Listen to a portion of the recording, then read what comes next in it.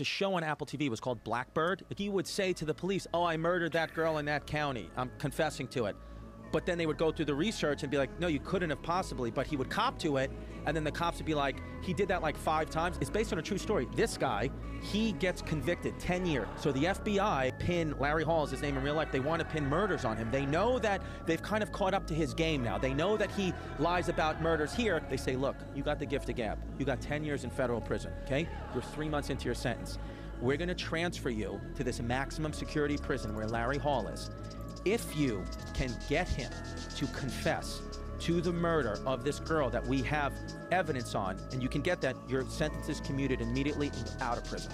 That's all you got to do.